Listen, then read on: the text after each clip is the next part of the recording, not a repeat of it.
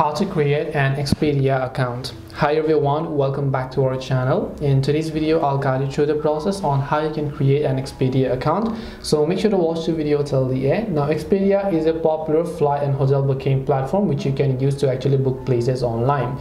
And in order to create an Expedia account, you can do so from the Expedia app as well. But just for the general purpose, for the people who are watching it from the PC, I'm going to simply open up my browser, which is my Google Chrome in this case, and then go to expedia.com. As I said earlier, you can repeat the similar process from your application as well. Once you go to expedia.com, what you want to do is, if you look at the very top right hand side, you'll find a little blue profile icon. You want to simply make sure to tap on the profile icon here, and then here you'll find the sign in, it's free option, as you'll be able to find it. So you want to make sure to just tap on it.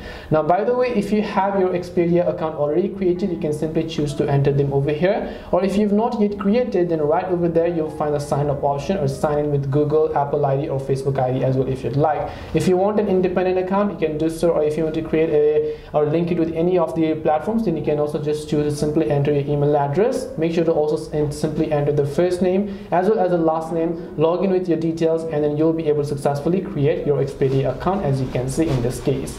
Now you see that this similar account can also be used for Vrbo as well as hotels.com as well. That's it for today's video on how to create an Expedia account. Hope this video is very helpful. If you have got any more questions, queries, or doubts, then feel free to also leave them down below. Thank you for watching till the end of the tutorial, and see you soon in our next video.